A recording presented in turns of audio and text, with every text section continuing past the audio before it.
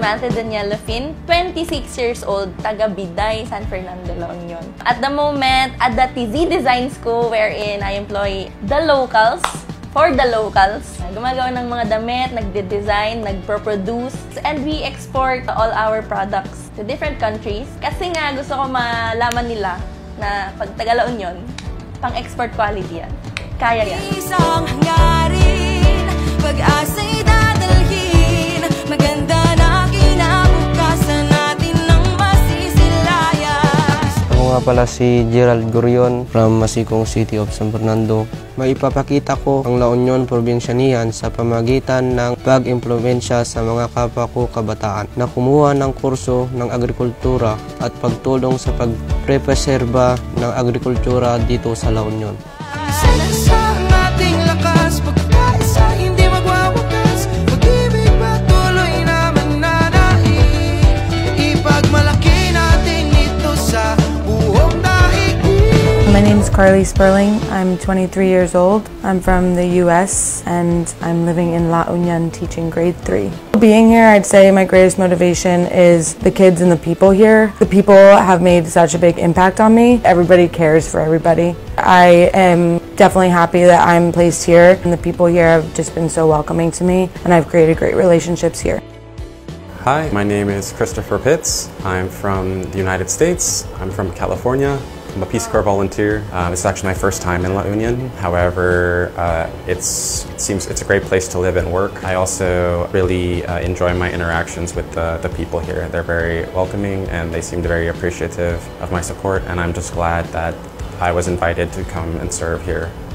Hello, Shakni Joe, taga Washington State, ak Ijay America. Ag trabaho ak Ijay Eulogio Clarence de Guzman Jr. Memorial National Vocational High School, formerly Acawa High School. So far, my experience here in Acawa has been amazing. Everyone is very nice. The learners here are very energetic, and the food here, naimas. I also really enjoy the people here. I love all these small conversations I've been having during jeepney drives and riding the Latramco to and from school. Dito sa La Union may probinsyanihan, tayo'y magbayanihan, lahat ay nagkakaisa.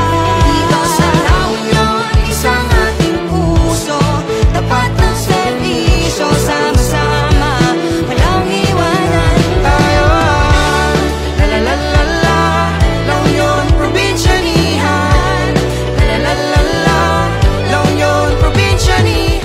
My name is inyo 17 from Santa Rita, Bacnotan, La Union. Being a student leader means you have to accept as well as to manage your time. In motivating me to do what I'm doing now is that the learners as well as the teachers na nakikita ko yung mga struggles nila sa mga bagay-bagay. Ano nga ba yung mga may tutulong ko sa kanila? That's the thing na nagdadrive sa akin na gawin ang mga bagay na ito.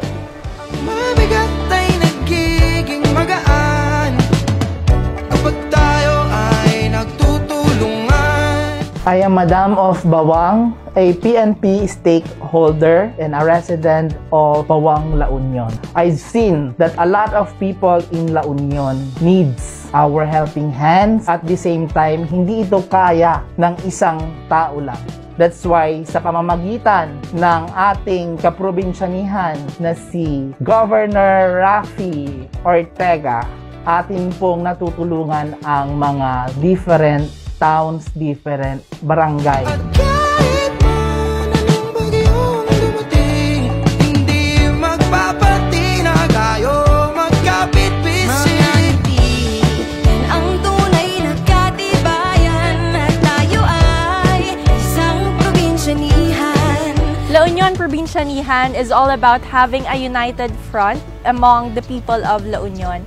And it's really heartwarming that Governor Raffy Ortega David is advocating for unity here in our province, because through that we can encourage more people from all walks of life to participate in different activities and programs of the provincial government of La Union. And with that, we would all know by heart that we can all be the change that we want to see in this world. My core advocacy is really about youth empowerment, because Ever since I was high school, I've started joining volunteering works, and I've learned how important the involvement and of course the empowerment of the youth is, especially when handling different social issues that we continue to face in our society.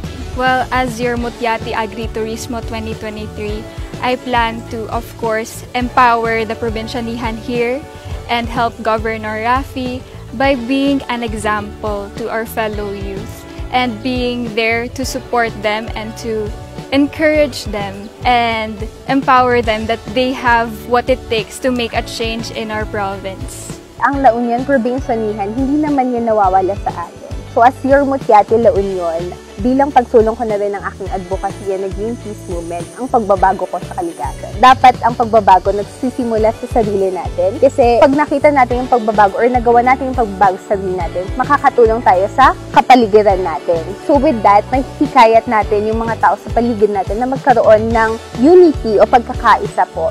So with that po, nakakabuo tayo ng Probinsyanihan, which in return, nagkakaroon ng malaking impact sa environment natin or community natin.